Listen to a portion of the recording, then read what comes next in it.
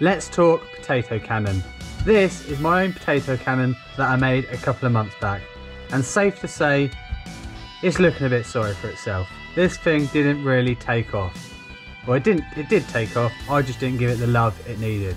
So today I'm going to be doing some much needed upgrades. Excuse the very primitive drawing, but this is essentially a little drawing of our potato cannon as it is right now. So the idea is basically, in here we pressurise it up. This is the chamber where it stores the air. Ball valve, open it up, pew! Out we go. So what I'm planning that we do is we add a little extra reservoir on top here.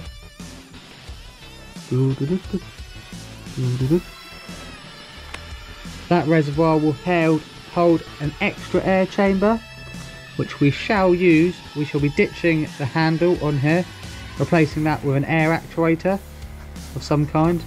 Here we'll have an air valve, which shall be operated electrically.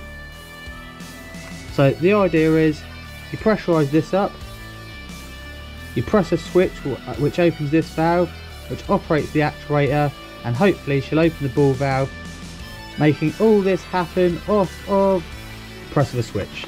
That is the plan. What we're going to need to make this happen, obviously we've got the potato cannon, but we're going to need something to make an air chamber out of. We're going to need an air actuator, we're going to need a pneumatic valve, and also we are going to need some kind of switch and battery. So I'm going to take apart this old Lidl's drill and hopefully use the battery and switch out of that.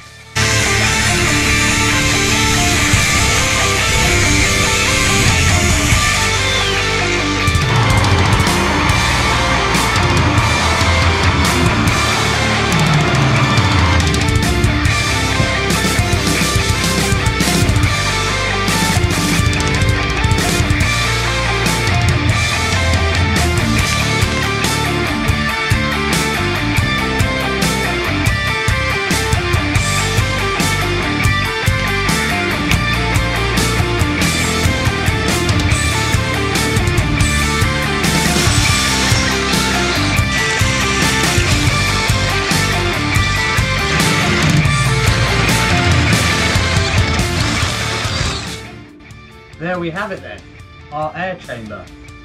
Really happy with how this turned out. Obviously all the problems I had originally with the potato cannon, getting it to seal, and I've managed to get this to seal first time.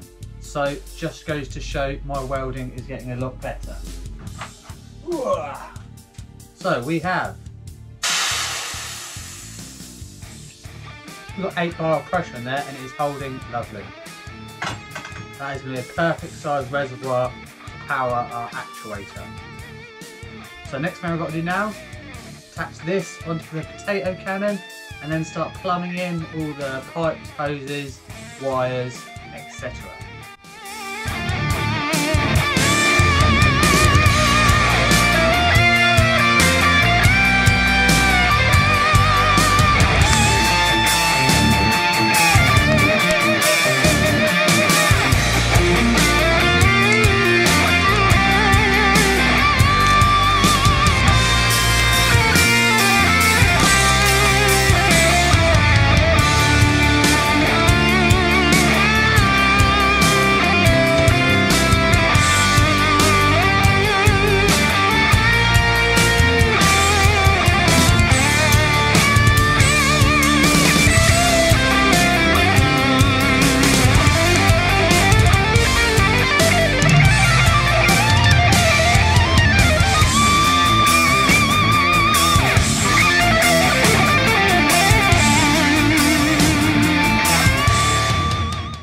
So here we have the setup laid down on the bench.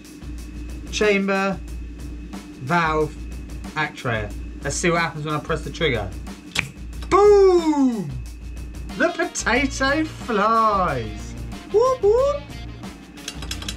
So, looks like everything is working so far. Absolutely buzzing.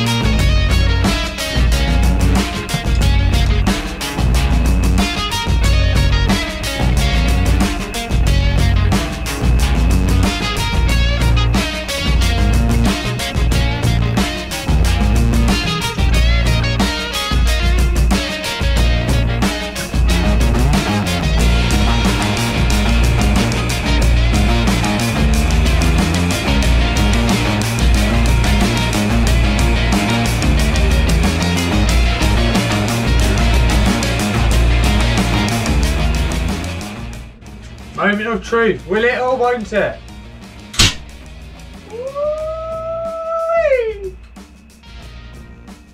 We got a button actuated potato gun. Woohoo! It looks like this beast is working.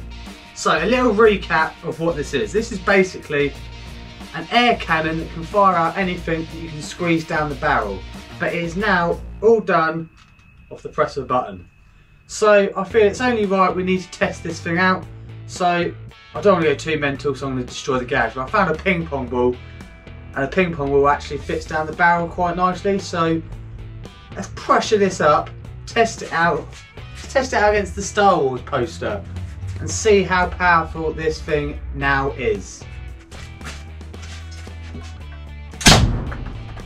Jesus!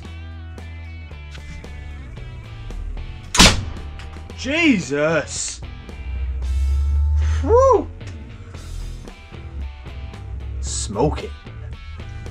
Wow, this thing is now awesome.